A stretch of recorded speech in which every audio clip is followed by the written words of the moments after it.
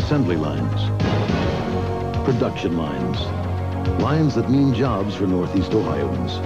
For years, the Illuminating Company has helped bring new businesses here with thousands of new jobs and paychecks. And CEI people are still fighting for more. So when you think about it, our power lines deliver a lot more than electricity. We're working to keep you working.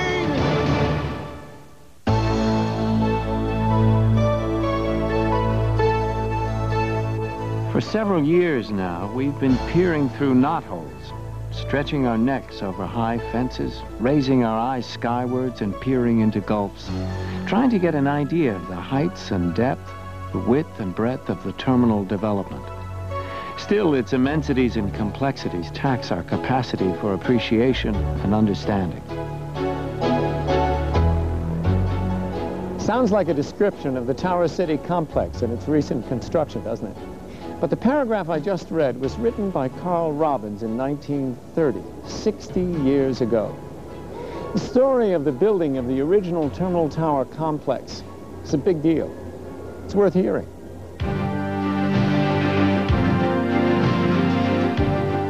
In the early part of this century, progress was measured by the number of belching smokestacks a city had, by the number of passenger and freight trains that pounded through track mazes, by heavy industry, steel, coal, shipping. That was the measure of a city, and Cleveland had lots of muscle. But it was showing signs of wear and tear. Oh, if you drove down the Euclid Avenue of that day, you'd be impressed by what was then known as Millionaire's Row, a group of stately homes built by some of Cleveland's most important industrialists. But Public Square, the heart of the city, was flanked to the south and west by a seedy collection of grimy buildings collectively known as the Haymarket, a district made up of poultry, produce, and commission houses. It swarmed with horses and wagons and trucks. The sidewalks were filled with marketeers, and the sound of chickens and geese and hawkers of produce was everywhere. The area also attracted the attention of two men that would change the face of Cleveland forever, O.P. and M.J. Van Sweringen. It made their fortunes as well. O.P. Van Sweringen, Horace Paxton, and his brother, M.J., Mantis James, were born near Worcester, Ohio in 1879 and 1881, respectively. With 5 children altogether and money in short supply, the brothers supplemented the family income by delivering newspapers in the area of what is now known as Shaker Heights. Their memories of this pleasant countryside, that had been abandoned by the Shaker religious community by this time, stayed with them. The Shaker Group placed the land for sale in 1889, and the 1,366 acres sold to a local real estate firm for $316,000. O.P. and M.J. left school and worked for Bradley Chemical. The boys, inseparable friends, soon left, however, and bought property in Lakewood. But this venture quickly ended in foreclosure on the properties. But the business sense that eventually made them the talk of the American business community surfaced, and they started to develop North Park Boulevard, an area they knew well, and then decided to expand into Fairmount Boulevard. But it quickly became obvious that they needed a public transportation system to lure buyers into the beautiful area.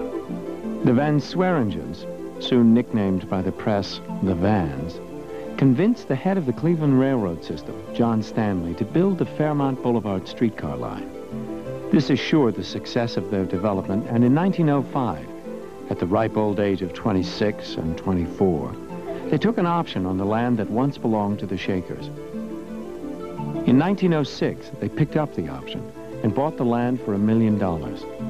They then put together plans for a model community, and Shaker Heights was born. It became a national symbol of a prosperous, planned city.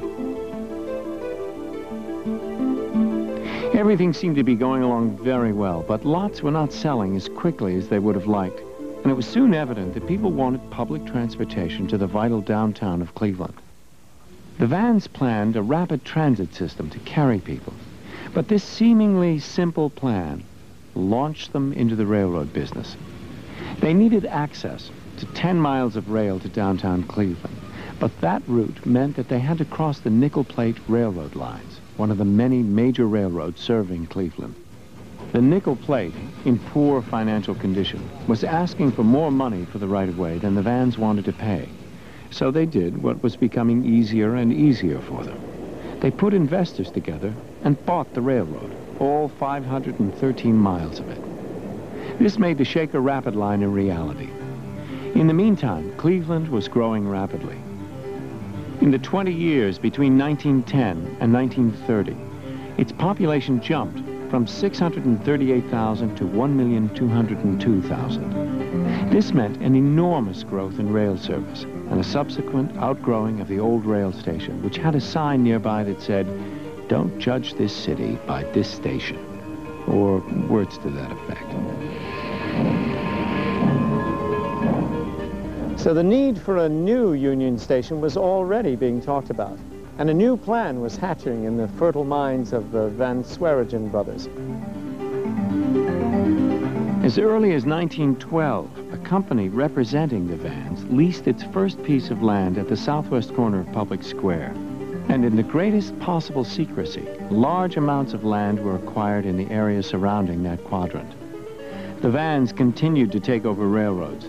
They soon had control of the Chesapeake and Ohio, the Erie, Pere Marquette, and the Wheeling and Lake Erie railroads, 27,000 miles of trackage in all.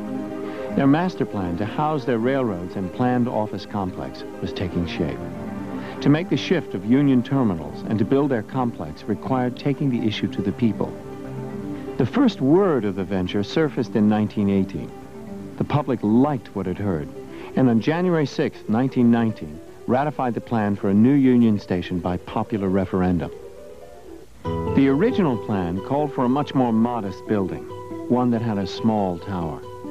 It also called for the demolition of over 2,200 buildings and the relocation of 15,000 people from the 104 acres that made up the area. It was a monumental proposal.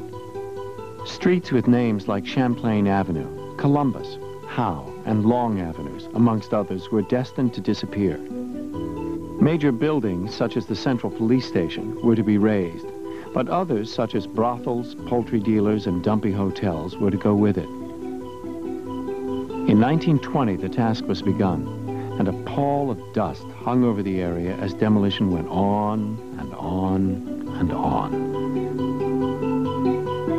After several years of construction, the Van Sweringens announced that they were going to extend the tower to 52 stories. This put the project into the huge category. Retaining walls were built to provide for a clear railroad access. But the key to the project, and the one that would cause much argument in later years, was the construction of 22 bridges on which the complex was to be built and which would carry rerouted traffic. The Hotel Cleveland was the first structure to appear on the site in 1918, followed by the Higbee Department Store in 1931. In 1934, the last of the complex was completed. The cost, $179 million. The terminal tower was opened in 1928, and it topped out at 708 feet.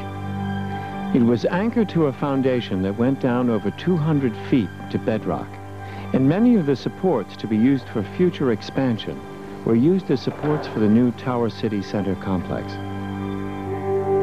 Inside the tower, the Vans had a suite built, a house within the tower. It was paneled with rich Sherwood forest wood. It can only be described as elegant. It was a place where the men could stay when they didn't want to travel to their home in Shaker Heights. The whole complex actually consisted of 8 connected structures: Terminal Tower, the Cleveland Union Station, Hotel Cleveland, Higbee's Department Store, the Midland Bank Building, the Medical Arts Building, the Builders Exchange, and the Post Office. The quality of each building and the attention to detail is amazing, and even after 60 years, each is uniquely beautiful.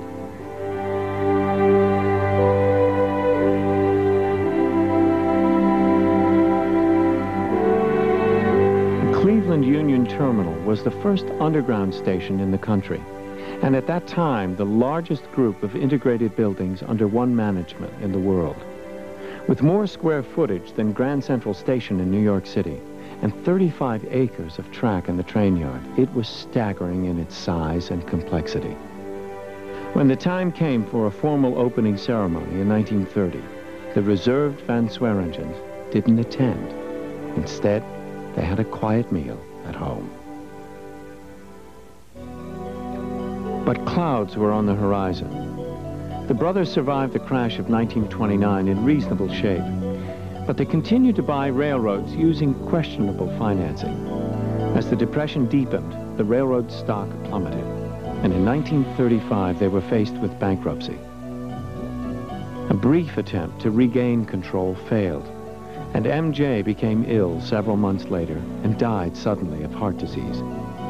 OP never got over the shock of his beloved brother's death, and in less than a year he too died, and the chapter on the Van Swearingen brothers ended. They left their imprint on Cleveland, however, and left it a better place. Wandering through the artifacts taken from the old terminal tower are Bob Bachman and Dick Cook.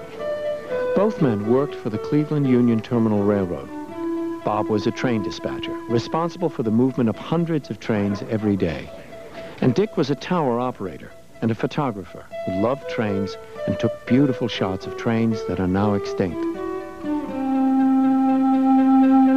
In those days, you didn't have areas like this with tracks and no trains. There was an awful lot of train traffic. My memory is of the old public square and along Superior Street, and they kind of just started to dig up and tear it down, and they kept working on it. It was a long time being built. It was really a big building to watch it go up. We never had anything that big around here. And then to have the trains running right into the public square, why, that was really something. I think the average Clevelander was very proud of the terminal tower and the news station. That was the way to travel, and the tower, 708 feet tall, was the tallest building west of New York City, including Chicago at that time. The terminal was real busy. There's no getting away from it. All the tracks were occupied and all the time, and it was, well, it was like a big toy, and that's the way it operated from our office. It was the largest single unit interlocking tower in the world, had 576 levers in it, and there were 4 men that controlled it. You weren't aware of any dull times during the day. It was constant movement. One of the features of the railway system was the switching of passenger trains using electric engines from Lyndale in the west and Collinwood in the east to the terminal tower. It took a steam engine a lot longer to pull a train out of the terminal, but they did not allow steam engines underneath the terminal because all that smoke would come up into the concourse and into the Higbees and the office buildings and so on. It was fascinating, I guess is the best word you could use it. I mean, to get on those electrics and start up and go and no noise and all that kind of stuff. It eliminated all the bad features of the steam. Steam was romance, but this was progress.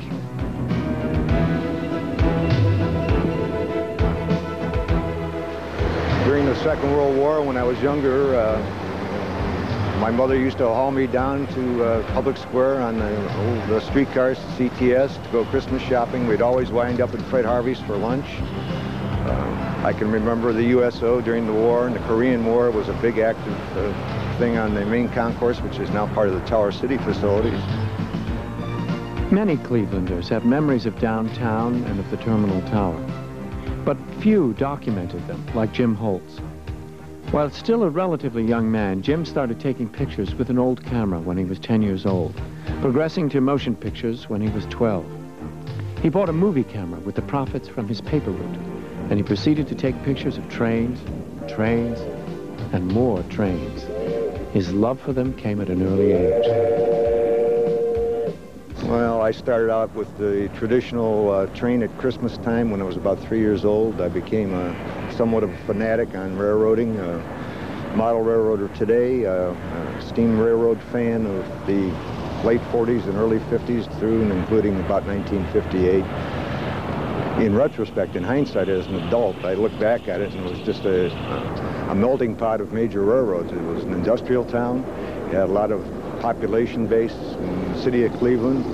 If you were going to travel anywhere, you came to the Cleveland Union Terminal. It was a transition period also, from the heyday of the World War II steam engines into the dieselization of both the passenger and the freight trains. So it was from a reminiscing standpoint, it was an ideal time to be alive if you were interested in railroads.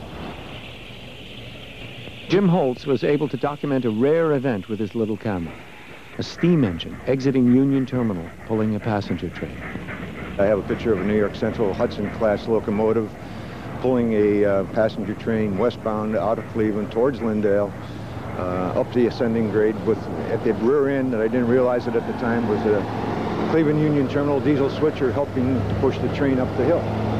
So it was like, it's a rare thing. It's something that was never supposed to be and not supposed to have been done.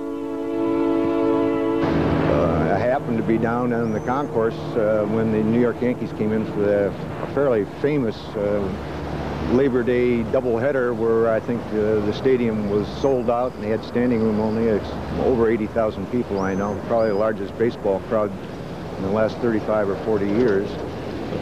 I saw many of the famous players of the time come up the concourse, even shook hands with one of them. I can't recall which one, but Allie Reynolds, Mickey Mantle, Yogi Berra, famous players of the time, contemporaries of the Bob Fellers and Early Wins and some of the other Cleveland Indians at the time. Every day, every time I was down there, I was always amazed as a child and as a teen and then later as a young adult. I was always amazed at the number of people and the variety of activities going on. People in uniform during the Korean War and the Second World War, USO activities, people shopping, Christmas time. The main concourse itself was cavernous and echoey. You'd hear the train calls being called, all aboard, please. People lined up at the top of the steps to go down to the platform, which was on a lower course. Lansing Vale is like many who experienced the terminal tower during his youth and never forgot the experience. I remember it when it was brand spanking new. I don't remember it being built, but I remember taking trains in it and going downtown just to see the terminal and to take a look at all the new stores that were built in the terminal and the rest of it. It was very spectacular when it opened. At times, when you were going to take a train, I think the excitement when you're younger was accentuated by the anticipation of this train ride. And to arrive at the terminal and the beginning of this experience as you got out of your car, went into this very large concourse, and then suddenly you're over at the gate and waiting for the train, and you suddenly hear this rumble starting to come in, and the big electric, you can sort of a hum as it went by, and this rumble of the train, then you finally heard the thing slow down and came to its stop. And then finally, you probably just faintly heard the conductor say, "All aboard," and he would step up, and a few moments later, why, the train would just slowly move out of the station. And as you moved out into the light, if it was daytime, of course in the darkness at night, we were talking about how Cleveland looked as you were coming in or out, and any semblance between that and what is called first class on an airline today is purely in name only. Trolley lines, crowds of people milling around, the New York Yankees walking through the terminal to catch their train, crowds of servicemen going to war, It was a place of sound, of smell, and an energy that was soon to disappear. The era of the steam engine and the deluxe passenger train is over. The Union Station is, in a way, a memorial to that era. But people still recall those cavernous stations with the sounds of trains leaving for exotic places like Chicago, Schenectady, New York, Kansas City, and all points west. It was the way to travel. But the pace was slower then, and life was a little simpler. The years since the completion of the original terminal tower and Union Station have been filled with exhilarating highs and excruciating lows for Cleveland. Its massive industrial base served it well over various wars. Its sports teams achieved the highest goals, and its cultural institutions were exalted worldwide. But somewhere along the line, things began to go wrong. Massive urban renewal plans failed to materialize. Neighborhoods became polarized, and people fled to the suburbs. Racial tensions increased. And then began a series of events that were almost farcical. A minor fire on the Cuyahoga River created an image that hung like a weight around the necks of Clevelanders. A mayor's hair caught on fire. Sports teams fell on hard days. Finally, the abyss was reached when the city tipped into default. Public ridicule seemed complete. By 1980, the bottom of the pit had been reached. But like a family tree with strong roots that has suffered superficial blight, Cleveland began its comeback. A new mayor brought a new climate of cooperation and stability. Businessmen who never lost the faith started to plan for new developments. Not the least of these were the representatives of the Ratner family. The chairman of the board of the parent Forest City Enterprises is Max Ratner. He talks about his first encounter with Cleveland. We came here in the year 1920. We came from Białystok, Poland, a family of 10. 8 of us together with father and mother. We came in the United States with $18, 10 of us. The first thing that we started at that time in the 20s, there were no garages because there were very few cars. And nobody had a garage in their backyard. And at that time, of course, we used to build a garage, for example, I'll never forget it, for $59, complete. There was no terminal tower. I remember in 1923, I think my mother took me for downtown. And right where the terminal tower stands, there was a flower shop. And I bought it for 35 cents a pot of flowers. Max calls building in downtown Cleveland, quote, one of his biggest dreams, unquote. That was the biggest dream that I always looked at downtown, and we never could afford to build anything downtown. It was a very sad time for Cleveland. I had been the health director and the community development director in the middle 70s. And in all of that time, in one year, 1976, there were only 17 building permits for new houses taken out in the city of Cleveland. I had run for Congress and lost as a Republican candidate. And after that, my brother said to me that I had spent most of my adult life in some type of social service, and that really the ultimate goal for anyone would be to be able to create jobs for others, and that the company and the family was starting on a project that would indeed do that. That was in 1980. At that time, Forest City and U.S. Realty had bought what was the train station, the lower concourse.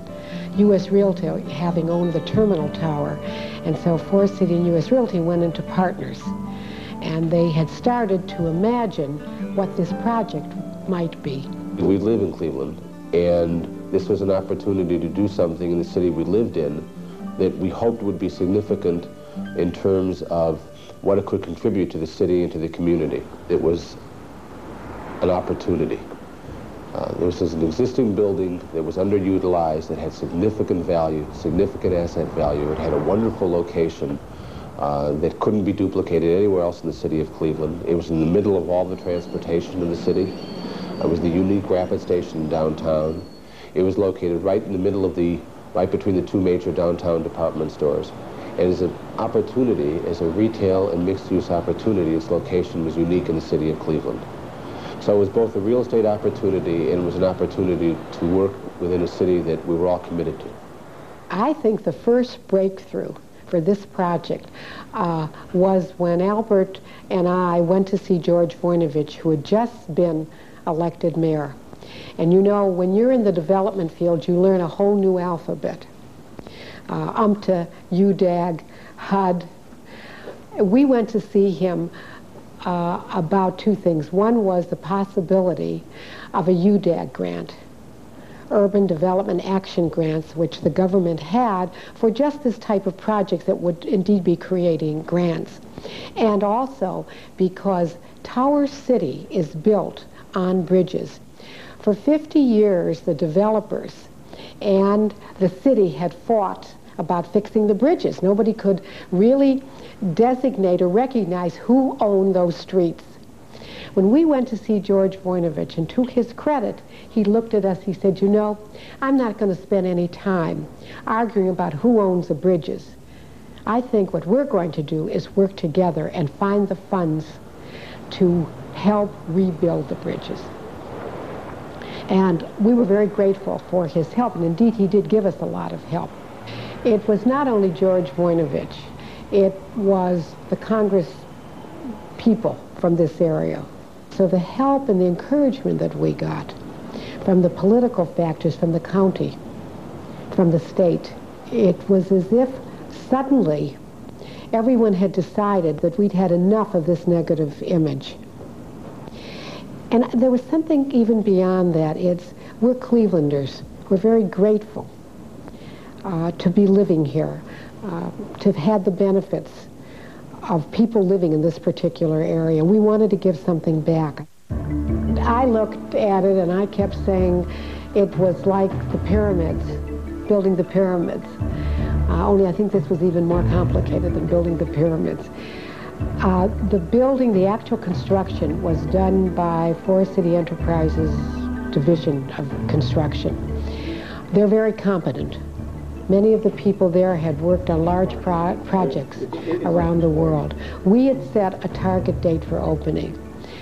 Developers always have to do that. Well, in life, you have to set goals.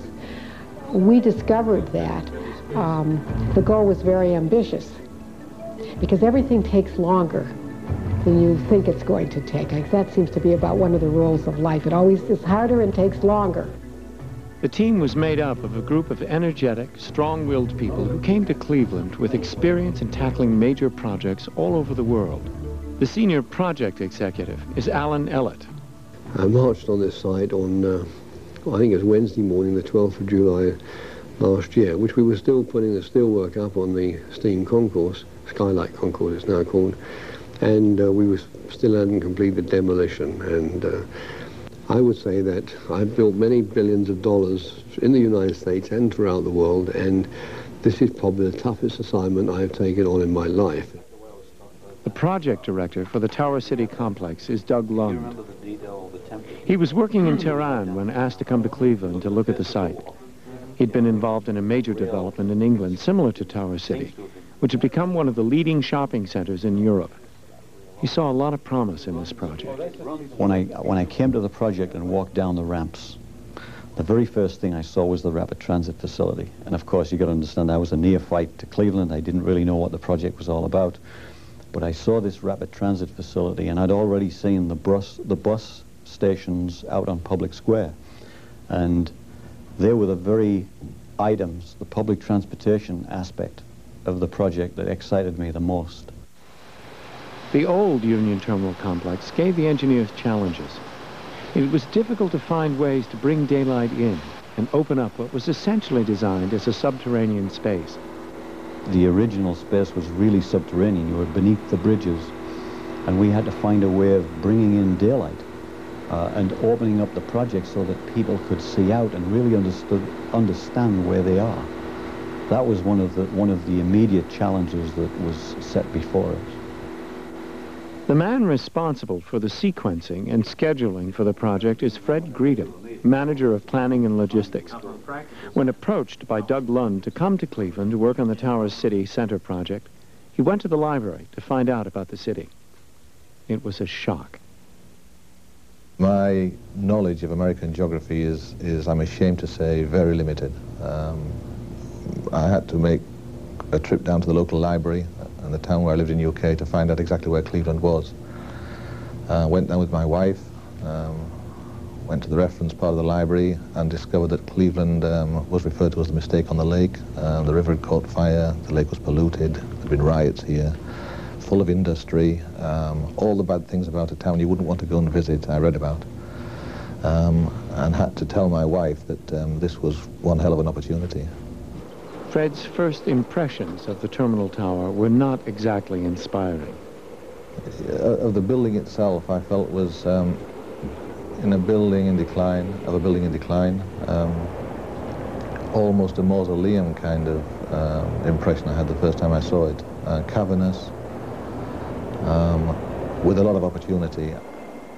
Much of the construction had to be done around the clock, and that posed some unusual problems. We then had a noise problem, what work we done at daytime and nighttime, which didn't impact particularly lawyers in their offices. The worst telephone calls always seem to come from lawyers.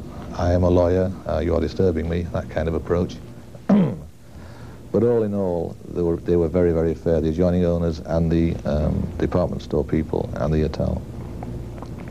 We had a lot of cooperation from them all, and they all realized that the intent of this project is to benefit downtown Cleveland, and we all worked together as a team. We don't forget Stouffer's, for example. They had to give us a piece of land. We couldn't build a building without Stouffer's. I think we're always working on the proper image of the city. And I think probably the biggest change that has gone on in this city is the attitude of all of us. In the last 10 years, we have changed from being doubters on our city to being proud and anxious to talk about it to other cities. I think it's unfortunate that we often look at visionary people who have been out front really helping the city, and we're suspicious. I mean, I think that's true of the Jacobs. I think it was true originally of the Ratner family and Art Modell, and those are the people who really have made the city, with their being willing to have the courage to invest before the rest of us were. Holly Buehrer is Vice President, Public Relations. When she started with the company 8 years ago, ways had to be developed to create in the minds of the decision makers a sense of confidence about the future of the Tower City complex. One of the first things we tried to do was invite the decision makers back into Tower City, and we held a lot of functions for nonprofit organizations and a lot of benefits to try to encourage people to use the center, and it quickly caught on. One of the main problems the marketing department encountered was the negative image that people outside of Cleveland had about the city. It was really difficult to sell Cleveland at the time. The city was in default. It did not enjoy a very good reputation. And so we really had to create tools that we could use, that our leasing people could use, to market the center. Due to the complexity of construction in this massive undertaking, the Tower City development team created a full-scale mock-up to mimic the 3 levels of retail stores. This was done to test the finishes, marble and terrazzo patterns, to accent and feature lighting, and to experiment with visual sightlines. So, in a dingy warehouse, a whole strip of stores was fabricated, using some of the original historical brass storefronts and marble to blend in with new features. It was refined and reworked. Dale Townsend remembers those days and some of the problems. We have 3 different elevations, 3 levels. The concourse level, which is our lowest level. On that, we have created here our historic section using marble floors, original Tennessee pink marble, using one of the brass storefronts that was originally in the terminal tower. Then in our intermediate level, or what we call our public square level, we have many of the elegant finishes that were indicative of 1920s. We've got original plaster, terrazzo floors, some brass trim work. And then we have our new level, the 100 level, which is actually going to be the street level of the office tower and the Ritz-Carlton Hotel. All the memorabilia stripped from the terminal and adjoining structures was carefully cataloged and stored in protective crates in a warehouse. The beautifully crafted brass was numbered and stored until restoration could take place. The owners have a very large concern to make a showplace. And this is going to be different than going to your local shopping mall. This is Tower City. This is the Terminal Tower, and that's important to them. It's certainly important to all of us that we be authentic, that we maintain the exact character of the marble corners and the cornice work, that the craftsmen that created this brass didn't go to the grave with them. We're going to continue it. We're going to reestablish it, and hopefully for the next 60 years it can be appreciated again. As construction gradually geared up, management put together events designed to let the growing workforce know that they were appreciated, and that as the schedule accelerated, they were going to be asked to do a lot, and under trying conditions. The fall of 1989 saw steel going up all over the place. The ballet of man on high steel was performed in what sometimes seemed like slow motion.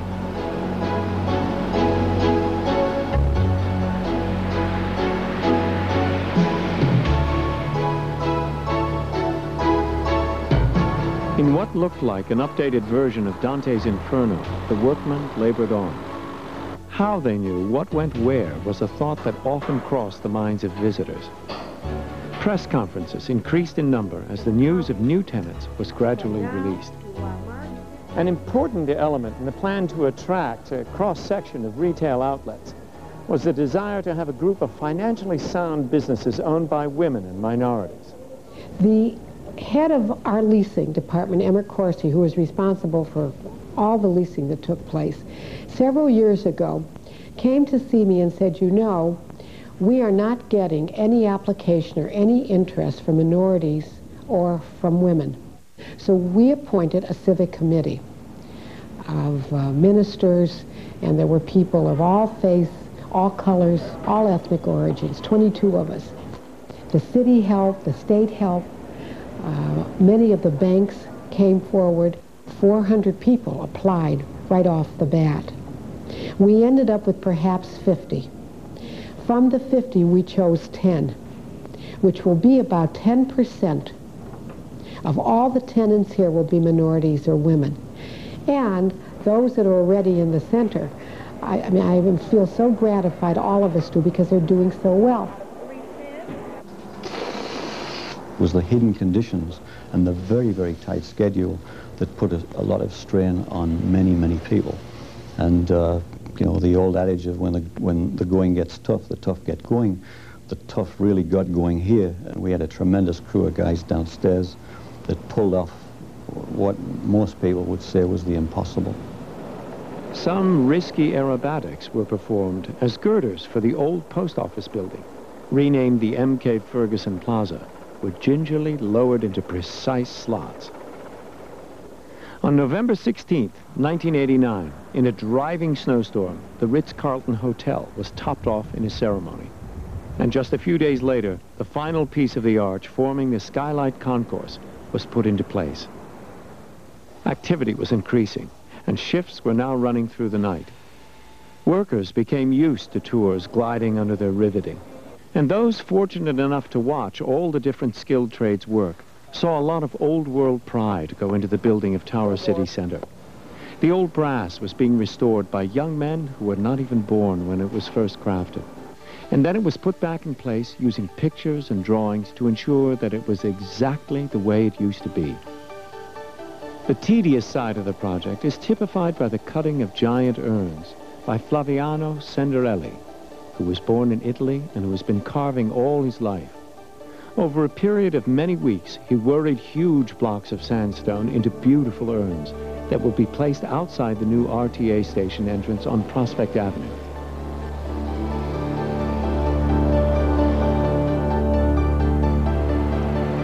But construction during a Cleveland winter wouldn't be complete without a damp cold that is driven to the bone by biting winds off of Lake Erie.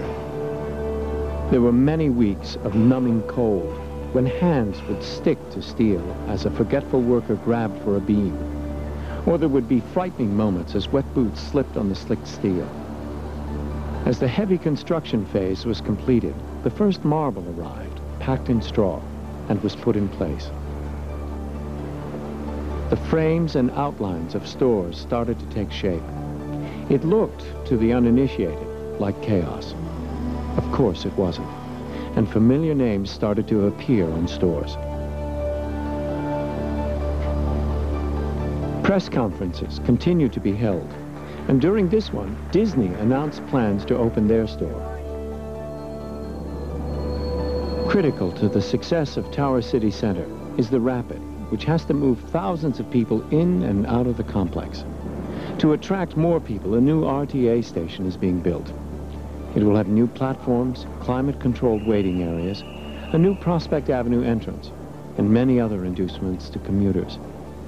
The decision to build this station was crucial to the project, and Ron Tober, general manager of RTA, comments. The authority had a major rapid transit station there within the complex and had for a number of years, dating back to when the complex itself was a railroad terminal. And that station was in great need of repair. It hadn't been modernized or fixed up in probably 30-some years, and it was in a terrific state of disrepair. It was not a particularly pleasant environment for our customers. In terms of accessibility into Tower City, having the rapid transit station there is a major plus. We believe that public transportation will play a major role in the future in trying to maintain a good quality of life in this community. Just 5 days before the grand opening was scheduled, it looked as if it would never happen. Shifts were increased. Overtime was logged in mind-bending numbers. Fatigue was evident in the eyes of everyone connected with the job. It was a grand push, and only a few thought it would happen on time. We just decided as many people as it was going to take, we were going to make that March 29th opening. And I think it is a credit to the logistics, it's a credit to the management, and a credit again to the spirit of the people involved. Albert Ratner is Forest City Enterprises president and is the one man generally given credit as the driving force behind the Tower City Center project. His constant presence in meetings, on the job, at press conferences, and on tours is now legendary. Waving his arms at a vision which at times only he could see, or exhorting the troops, Albert Ratner often motivated his staff by sheer willpower. Two of Max Ratner's sons, Jim and Chuck, were keys to ensuring that the opening day deadline was met. For months, daily meetings were held to present and solve the day's most complex problems. Orchestrated by Jim and Chuck, these sessions often lasted late into the evenings. Schedules and deadlines were reviewed and reevaluated. But one thing was certain. Everyone was moving in the same direction to meet the March 29th date. With the opening ceremony just an hour away, saws were still being wielded on reluctant railings. Plaster was being applied. It would be wet, but acceptable as far as looks go for the opening. Somehow, it came together. And as the public crowded in one direction, proud and fatigued workers walked off the job in the other. And they weren't reluctant to let their pride in their work show. Been working guys 17, 18 hours around the clock for the last couple of weeks. And I'll tell you what, it's really, you feel proud when you look at some of these stores and see how much work you accomplished down there. What do you think about it? It's great. It's great. It's great. The best thing that ever happened to Cleveland, really. We just on phase one. We have 5 phases. This is phase 1. We have 4 more phases to go. So it's looking real good. We're going to Disneyland after this job. Oh, yeah.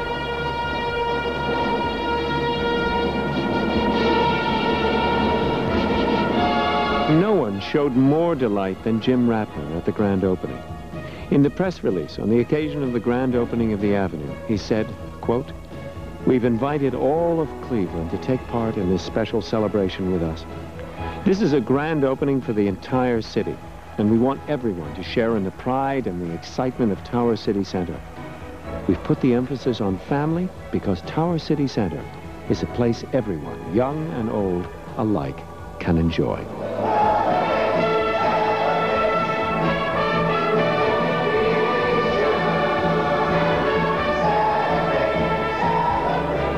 After the opening, it was like one huge carnival under glass. Millions streamed through the complex with wonder in their eyes as they took in the transformation of the old train station into a glistening marble and glass environment. Like parents 60 years before, thousands of mothers and fathers brought their children to see this extraordinary event.